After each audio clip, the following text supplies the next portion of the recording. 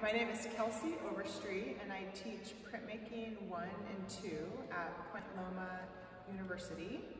And these are both of my pieces. This one is The Memory of Water, and this one is Into the Hum.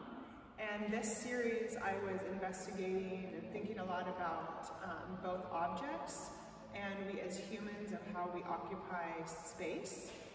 And I was thinking about how sometimes just little shifts can really make a big impact. And so the importance of how we occupy space and the certain little shifts that we can do within that. So think about like the way a person like walks into the room, if they have good posture, they're like hovering, or if you buy some flowers from the farmer's market and you put them on your table, how little tiny like shifts can change an entire environment. And even like colors, or you change like a color on a wall, and how these little actions can make big impact. And then if you have a lot of little actions compiled upon action after action after action using repetition, then sort of real change happens. So it's using these lines as a metaphor for change, and how not only how we affect the environment that we're walking into, but how the environment also affects us. And so these little kind of, on the top, very top layer, there's very fine lines, and I'm going with the movement of kind of the watermarks and the movement of the big gestural marks. I'm using these little tiny repetitious marks as kind of metaphor for change and the importance of small actions again and again after again, like line after line after line after line after line, until real change happens.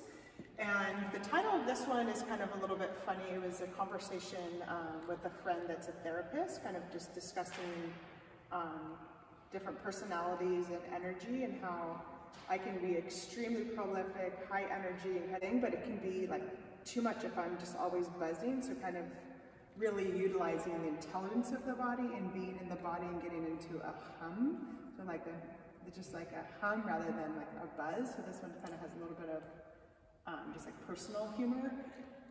And this one, The Memory of Water, because I use water a lot and water marks and kind of the residue. So in this particular one, I was really utilizing kind of the residue and the remnants of water as memory for a piece. So we think about the same thing, kind of like our environments, how they can affect us and how we can affect our environments.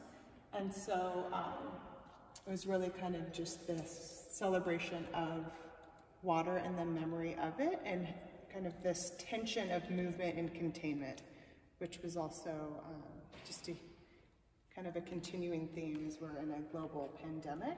And so kind of the overarching theme of both of these in this series is kind of like this tension of movement and containment within our environments and how we occupy space.